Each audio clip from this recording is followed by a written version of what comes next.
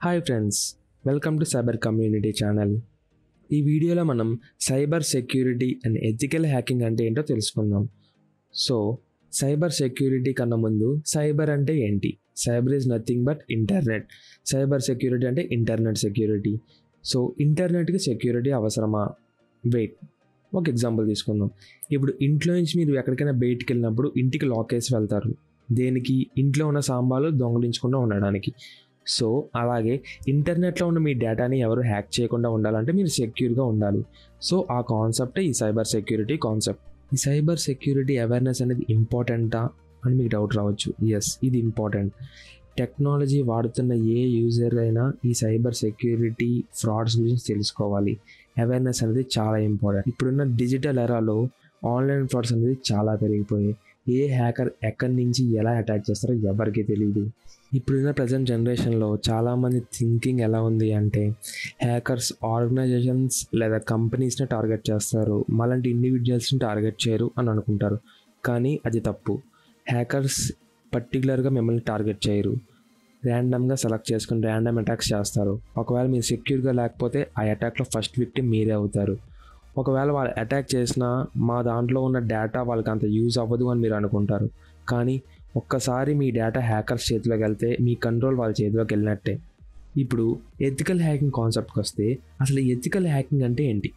అసలు హ్యాకింగ్ అంటే ఏంటి? ఒక యూజర్ యొక్క డేటా వాళ్ళ పర్మిషన్ లేకుండా యాక్సెస్ చేయడమే హ్యాకింగ్ అంటారు. ఏదైనా ఒక యూజర్ యొక్క డేటాని పర్మిషన్ లేకుండా యాక్సెస్ చేసినా, వాళ్ళ డేటాని మోడిఫై చేసినా, డిలీట్ చేసినా, లేకపోతే కొత్త డేటాని యాడ్ చేసినా అది సైబర్ క్రైమ్ కింద వస్తుంది. సో ఎథికల్ హ్యాకింగ్ ఏంటంటే hacking with owners permission.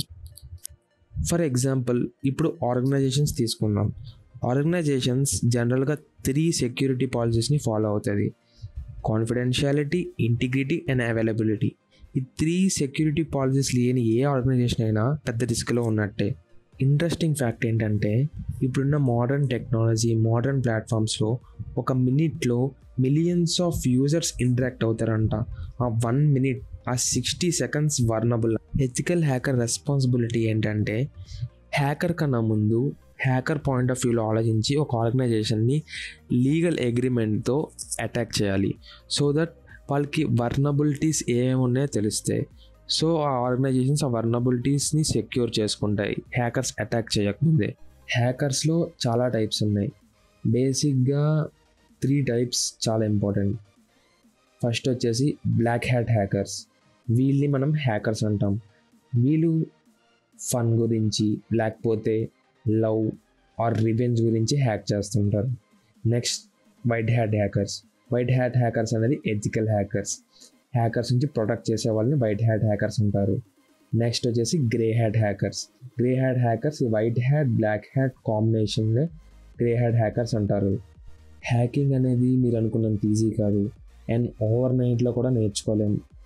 Hacking నేర్చుకోవాలి అంటే చాలా డెడికేషన్, హార్డ్ వర్క్ ఉండాలి. సో మీరు ఎథికల్ హ్యాకింగ్ నేర్చుకోవాలి అనుకుంటే basic computing skills, networking and కలి లైనక్స్ వచ్చుంటే సరిపోతుంది.